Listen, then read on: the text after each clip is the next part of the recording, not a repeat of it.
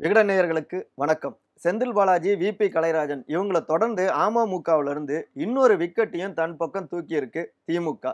தங்க தமிழ்ச்செல்வன் இவர்தான் ஜூன் 28ஆம் தேதி அறிவாலயத்துல மு.க.ஸ்டாலின் தலைமையில திமுகவில் போய் இணைஞ்சிருக்காரு. ஏற்கனவே இவருக்கும் டிடிவி தினகரனுக்கும் சில முரண்பாடுகள் ஓடிக்கிட்டு இருந்தது. இந்த நிலையில தங்க தமிழ்ச்செல்வன் அதிமுகவில் இணைய போறாரு அப்படிங்கிற ஒரு கருத்தும் பரவலாவே பேசப்பட்டது. இந்த நிலையில தான் அவரு திமுகவில் போய் இணைஞ்சிருக்காரு. ஏன் தங்க தமிழ்ச்செல்வன் திமுகவில் இணைஞ்சாரு?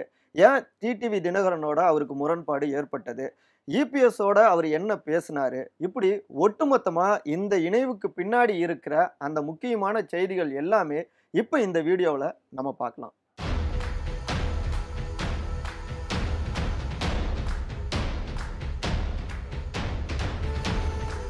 சில நாட்களுக்கு முன்னாடி டிடிவி தினகரனை விமர்சித்து தங்க தமிழ்ச்செல்வன் பேசின ஒரு ஆடியோ சமூக வலைதளங்கள்ல வைரல் ஆனது. இதுதான் டிடிவி தினகரனுக்கும் தங்க தமிழ்ச்செல்வனுக்கும் இடையிலான அந்த முரண்பாடு பட்டவர்த்தனமா சமூக வலைத்தளங்கள்ல வெளிப்பட தொடங்கினதுக்கான முக்கிய புள்ளியா இருந்தது. சரி, டிடிவி தினகரனுக்கும் தங்க தமிழ்ச்செல்வனுக்கும் அப்படி என்ன முரண்பாடு? சில நாட்களுக்கு முன்னாடி டிடிவி தினகரனுடைய அடையார் இல்லத்துல டிடிவி தினகரன் உள்ளிட்ட அந்த ஐவர் டீம் அவங்க கூடி பேசினாங்க. அதுல தங்க தமிழ்ச்செல்வனும் கலந்துக்கிட்டாரு. அங்க தேர்தல் தோல்வி என்ன காரணம் அப்படின்னு பேசினப்ப பரவலா எல்லாரும் முன் வச்சது இந்த மிஷின் தான், ஓட்டிங் மிஷின் தான் பிரச்சனை பண்ணிருச்சு அப்படின்னு முன் வச்சாங்க. இதுக்கு தங்க தமிழ்ச்செல்வன் வேடிக்கையா தன்னுடைய பாணியில சிரிச்சுக்கிட்டு, எங்க ஓட்டிங் மிஷின் பிரச்சனையா இருந்ததுன்னா அப்புறம் திமுக இப்படி அமோகமா ஜெயிச்சிருக்கும். நம்ம இதுல ஒழுங்கா யாருமே வேலை செய்யல. அது எனக்கெல்லாம் எந்த விதத்திலையுமே யாருமே ஒத்துழைப்பு கொடுக்கல அப்படின்னு பகிரங்கமாவே குற்றச்சாட்டை அவர் முன் வச்சாரு. இது மட்டும் இல்லாம கட்சிக்குள்ளார 1 கோடிக்கு மேற்பட்ட உறுப்பினர்கள் இருக்காங்க, நம்ம தான் பயங்கர கெத்தா இருக்கும் அப்படின்லாம் தொடர்ச்சியாவே டிடிவி தினகரன் பேசிட்டு இருக்காரு. ஆனா அத்தனை பேரும் வாக்களிச்சிருந்தாலே நம்ம அமோகமா ஜெயிச்சிருப்போமே அப்படின்னு தங்க தமிழ்ச்செல்வன் சொல்ல, இதுக்கு டிடிவி தினகரன் பதில் அளிக்கிறப்ப, இது ஒரு பேச்சுக்கு ஒரு ஃப்ளோல நம்ம சொல்றது தான். ஜெயலலிதா அம்மாவே பேசுறப்ப கட்சிக்கு 1.5 கோடி பேர் உறுப்பினர் இருக்காங்க அப்படின்லாம் பேசியிருக்காங்க. ஆனா அப்பவே அதிமுகவில் அந்த அளவுக்குலாம் உறுப்பினர் கிடையாது அப்படின்னு டிடிவி தினகரன் சொல்றாரு. இதுல தங்க தமிழ்ச்செல்வனுக்கு கோவம் வந்துருது. நீங்க அம்மாவே அப்படி விமர்சிச்சு பேசக்கூடாது அப்படின்ட்டு அங்கேயே தன்னுடைய வருத்தத்தை பதிவு பண்றாரு. இப்படிதான் அந்த பேச்சுவார்த்தை போயிட்டே இருக்கு. இதனுடைய இறுதியில பாக்குறப்ப தங்க தமிழ்ச்செல்வன், நான் பொருளாதார ரீதியா நிறைய செலவு பண்ணிட்டேன், ஆனா அதுக்கு ஏத்த மாதிரி என்னால ரிட்டர்ன்ஸ் எடுக்க முடியல, தொடர்ச்சியா இதே போல நான் செலவு பண்ணிட்டே இருக்க முடியாது அப்படின்னு தன்னுடைய மனக்குமுறலை அவர் வெளிப்படுத்தி இருக்காரு. இதுல அந்த ஐவர் டீம்ல இருக்கவங்க எல்லோருமே தங்க தமிழ்ச்செல்வனை ஓரங்கட்டுற மாதிரி தான் அவங்க பேசியிருக்காங்க. இது மட்டும் இல்லாம தங்க தமிழ்ச்செல்வனுடைய கிச்சன் கேபினெட் அவங்க வீட்டுல இருக்கிறவங்க, நீங்க நிறைய செலவு பண்ணிட்டீங்க, ஆனா உங்க கட்சினால என்ன இது, நீங்க பதவியிலையும் இல்ல, இருக்கிற பதவியும் விட்டுட்டீங்க, எம்எல்ஏவையும் இழந்துட்டீங்க, செலவும் நிறைய பண்ணிட்டீங்க அப்படின்னு ரொம்ப கடுமையா பேச, இதுவும் தங்க தமிழ்ச்செல்வனுக்கு மனமாற்றம் ஏற்படுத்தினதுக்கு ஒரு முக்கிய காரணமா இருக்கு அப்படிங்கிறாங்க தங்க தமிழ்ச்செல்வனுக்கு நெருக்கமான தேனி மாவட்டத்தை சேர்ந்த அவருடைய ஆதரவாளர்கள். இந்த பிரச்சனை ஓடிட்டு இருந்த நேரத்தில் தான் டிடிவி தினகரனும், தங்க தமிழ்ச்செல்வன் என்னை பார்த்தாலே பெட்டி பாம்பா அடங்கிடுவாரு, அவர் கட்சிக்கு எதிராக பேசியிருக்காரு, அதனால அவரை கட்சியை விட்டு நீக்கும் அப்படின்னு அவரும் பகிரங்கமாவே பேட்டி கொடுத்திருந்தாரு.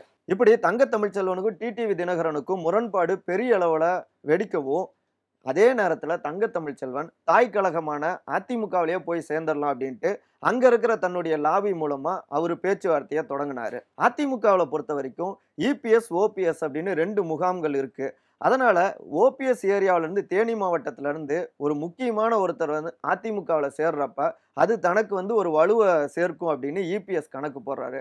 அதை ஒட்டி தங்க தமிழ்ச்செல்வன் இங்க அதிமுகக்குள்ளார வரத அவர் ரொம்பவே விரும்பினாரு. இதை ஒட்டி இன்னொரு பக்கம் பார்த்தா அமைச்சர் ஜெயக்குமாரும் தங்க தமிழ்ச்செல்வன் அதிமுக பக்கம் வந்தா நல்லா இருக்கும் அப்படின்னு அவரும் கணக்கு போட்டிருந்தாரு. ஏன்னா ஜெயக்குமாருக்கும் ஓபிஎஸ்க்கும் பெரிய அளவுல ஒத்து வராது.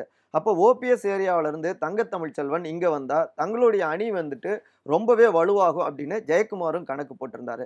இந்த அடிப்படையில தங்க தமிழ்ச்செல்வன் அதிமுகவில் இணைஞ்சிருவாரு அப்படிங்கிற ஒரு பேச்சு பலமாவே சமூகத்துல வெளிவர தொடங்கினது. இதை நல்லாவே தெரிஞ்சுக்கிட்ட ஓபிஎஸ், தங்க தமிழ்ச்செல்வன் இங்க வந்தா அப்புறம் நான் வேற மாதிரி முடிவெடுக்க வேண்டி வரும் அப்படின்னு அவரு கடுமையாவே ஒரு மிரட்டல் துணியிலேயே இபிஎஸ் டீமுக்கு தெரியப்படுத்தினாரு.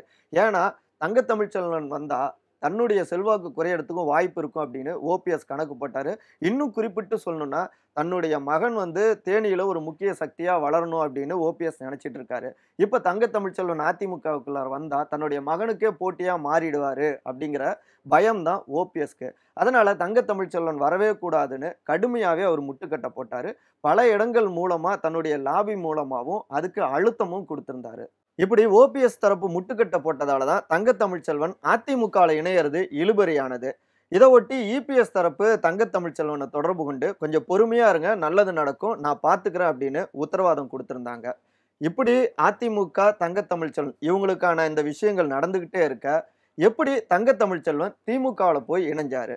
சரி, இந்த காரணத்தை தெரிஞ்சுக்கிறதுக்காக அறிவாலயத்தில் இருக்கிற சில முக்கியமான மூத்த நிர்வாகிகள்கிட்ட நம்ம பேச்சு கொடுத்தோம். எங்க தலைவர் ஸ்டாலினை பொறுத்த வரைக்கும் அதிமுகவை அவர் எப்படி பார்க்குறாரோ அதே போலதான் அமமுகவையும் அவர் பார்க்குறாரு.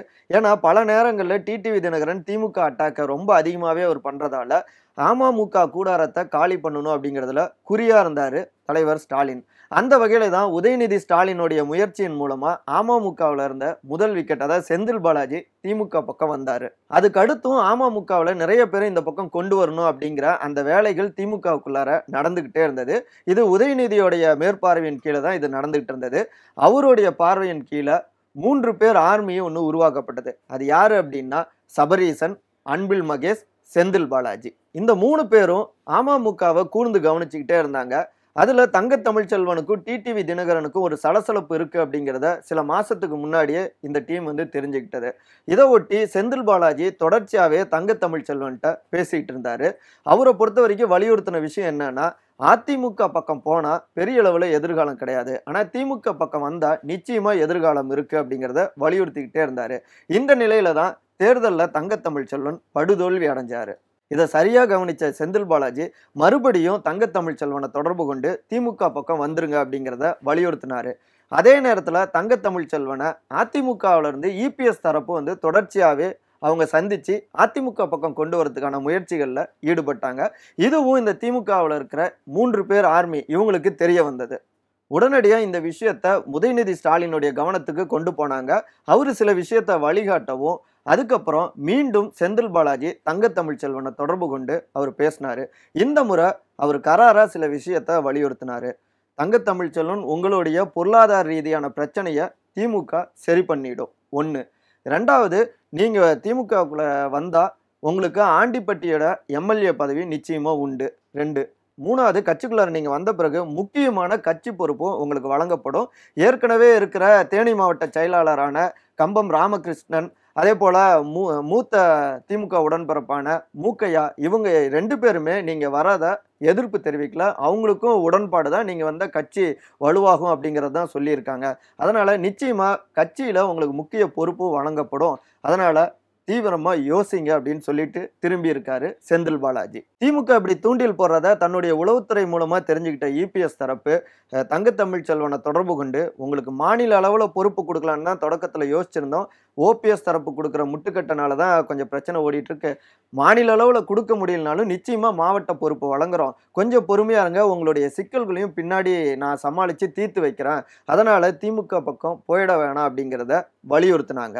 ஆனா இறுதியா தங்க தமிழ்ச்செல்வனுடைய நெருக்கமான ஆதரவாளர்களும் அவருடைய கிச்சன் கேபினெட்டும் இங்க அதிமுகவுக்கு போனா நிச்சயமா வந்து உங்களுக்கு மரியாதை இருக்காது, ஏன்னா அந்த அளவுக்கு நீங்க டிடிவி தினகரன் கூட இருந்து அதிமுகவை எதிர்த்து பேசியிருக்கீங்க, காலப்போக்கில் பார்த்தா ஒரு சாதாரணமான டம்மியான பதவி கொடுக்கப்பட்டுரும், அதே திமுக பக்கம் போனா நிச்சயமா வந்து ஒரு நல்ல எதிர்காலம் இருக்கு, அங்க மரியாதையும் கிடைக்கும் அப்படிங்கிறத வலியுறுத்தினாங்க.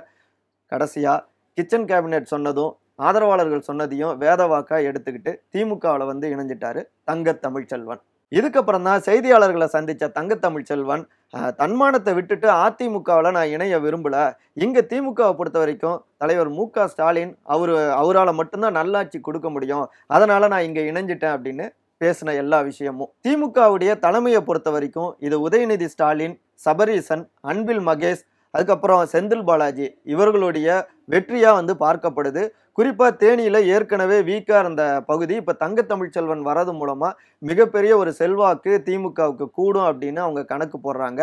செந்தில் பாலாஜி எப்படி இப்ப கரூர்ல வந்து பெரிய திமுக இணைஞ்சதுக்கு அப்புறம் கரூர்ல பெரிய மாநாடு போட்டாரோ, அதே போல இப்ப தங்க தமிழ்ச்செல்வனும் தேனியில பெரிய மாநாடு போடுறதுக்கான அந்த ஆயத்த பணிகளை தொடங்கிட்டாரு. இங்க திமுகவுடைய தலைமை குறிப்பா அந்த 3 பேர் ஆர்மி அமமுகவுல இருந்து இன்னொரு விக்கெட்டை வீழ்த்திடணும், அதாவது திமுக பக்கம் கொண்டு வந்துடணும் அப்படின்னு அந்த வேலைகளை இப்ப இருந்தே வேகமாவே அவங்க தொடங்கிட்டாங்க அப்படிங்கிறாங்க இது வரைக்கும் நம்ம கிட்ட தகவல்களை பகிர்ந்த அறிவாலயத்துல இருக்கிற மூத்த நிர்வாகிகள். அவங்க கிட்ட மறுபடியும் யார் அந்த விக்கெட் அப்படிங்கிற கேள்வியை முன் வச்சோம். யார் அது முக்கியமான ஒரு முன்னாள் அமைச்சராகவும் இருந்தாரு. முருகன்ல ஒரு பெயரும் கொண்டவர். அவரை தான் இங்க திமுகவுல கொண்டு வரதுக்கான அந்த வேலைகளை எங்க 3 பேர் டீம் தொடங்கியிருக்கு அப்படிங்கிறாங்க உற்சாகமான குரல்ல. இப்படி முக்கியமான ஆட்களை பிடிக்கிற அரசியல் தான் இப்ப அரசியல் களத்துல பரபரப்பா அரங்கேறிக்கிட்டு இருக்கு. இதே போன்ற அரசியல் சார்ந்த செய்திகளை தெரிஞ்சுக்க விகடன் டிவியை சப்ஸ்கிரைப் பண்ணுங்க. நன்றி, வணக்கம்.